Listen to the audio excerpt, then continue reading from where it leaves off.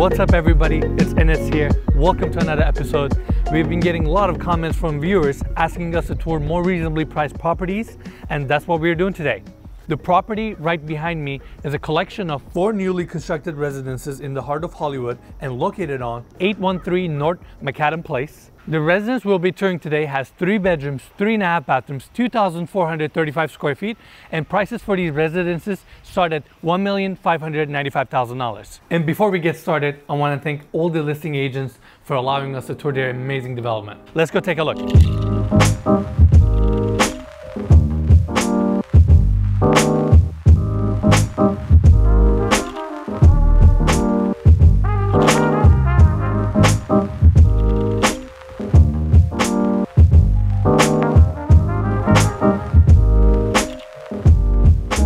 Here we have Santa Barbara smooth stucco finish throughout, and I like the black glass details throughout the property. Let's go through this cobblestone shared driveway that leads to the 4 residences.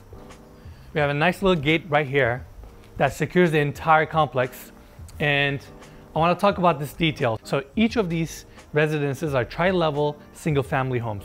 I say single family because this property was built under small lot subdivision ordinance, and if you guys come closely here, there's actually an air gap between each home, and there's a corrugated metal right here separating each residences. So they are all individual single family homes.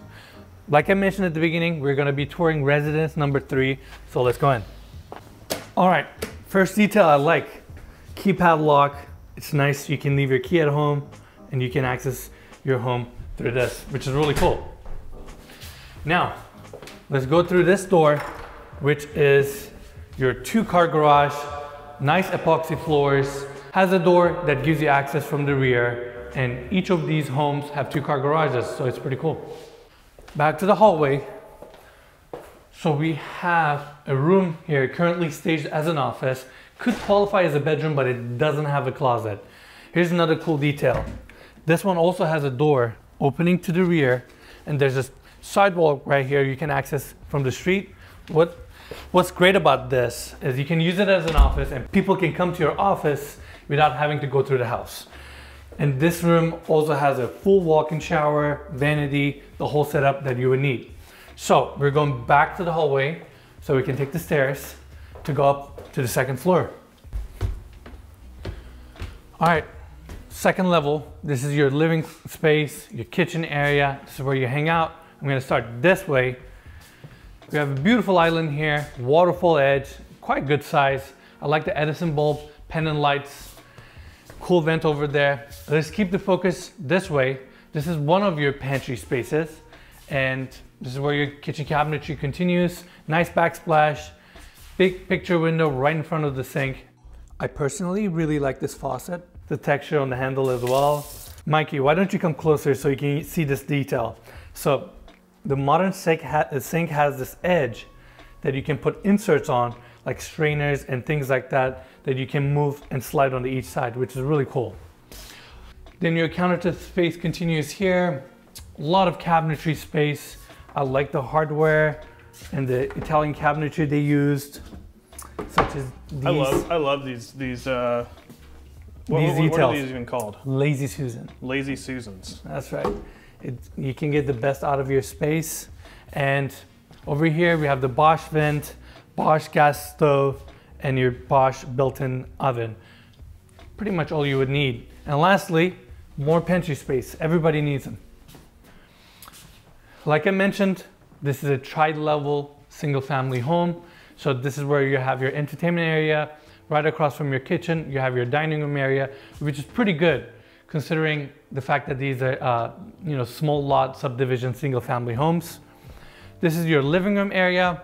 A lot of window details, some awning windows to get ventilation.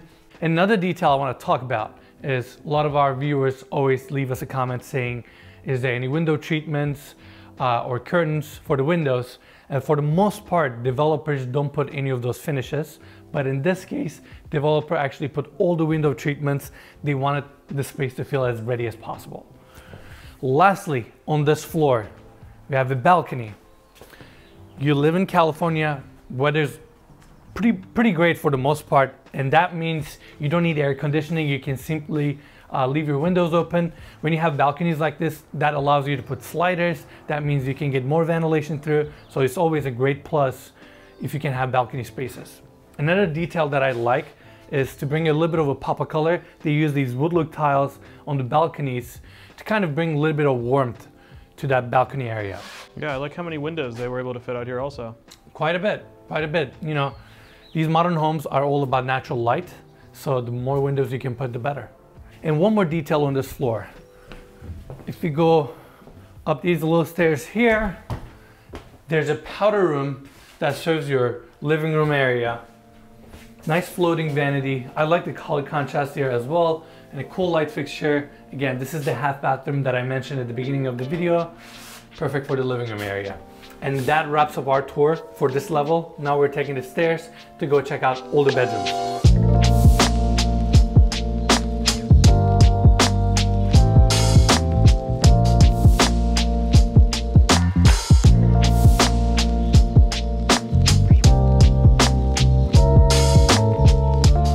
All right, now we're up on the third floor. A little bit of a balcony off of the third floor landing.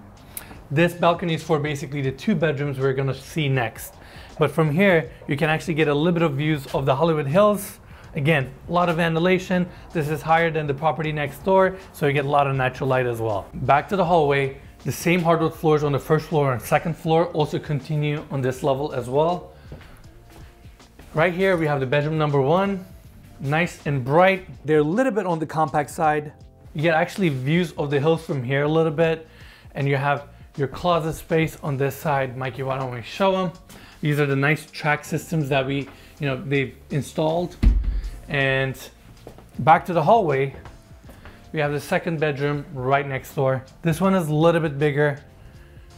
Again, you get a little bit views of the Hollywood Hills, nice natural light, good sized room. And this one, the closet door is a barn door. You gotta put a little twist to things. I love barn doors. I love them too. They give a little bit of character, nice black hardware as well. And these 2 bedrooms share this bathroom right here. Pretty straightforward, floating vanity, tile tub setup, but they use a good sized tub here and pretty much it. I know you gotta like that barn door glass right there. That's true, actually. Mikey, why don't you come close? I like the hardware right here. They could have gone for a more simpler choice, but you know, having a little bit of hardware detail is always nice. And right here, we have the washer and dryer set up for all the 3 bedrooms. So the next one is the master bedroom. Why don't you guys come on in? A lot of natural light, nice and bright, a good sized room.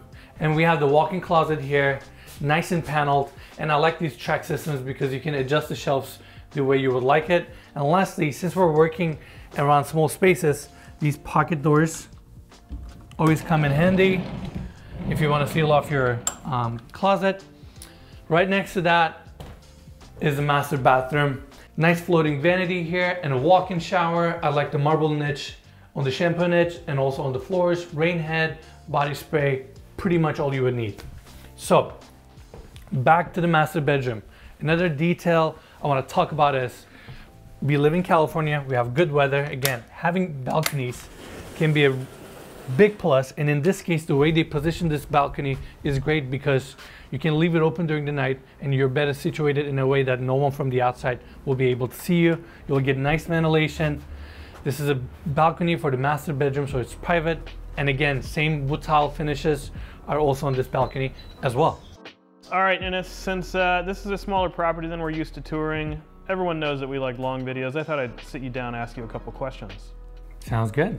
What would you say is the advantage of having something like this over a condo, and why isn't this a condo? What makes this different from a condo?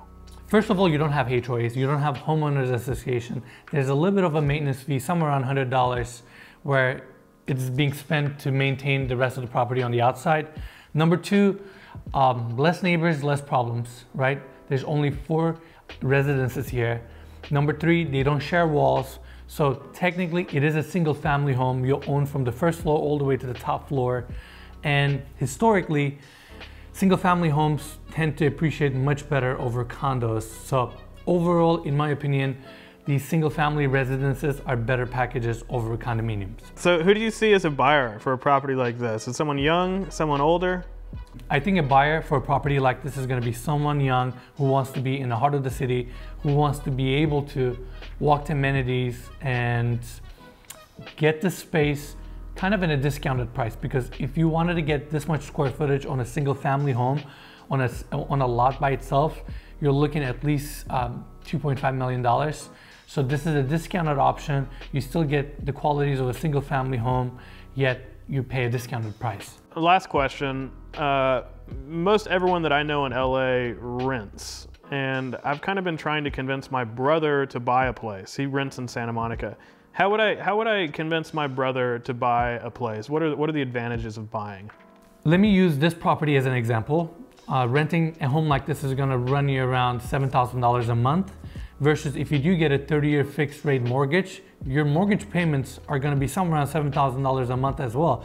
So it's better to just use that $7,000 a month as your mortgage payment and build an equity on a property that you actually own. So the people out there who can actually afford to get a mortgage, I would recommend them to buy their own place rather than renting. All right, well, that's all I got. Pretty cool place. Let us know how y'all liked a home at a lower price point. $1.5 million.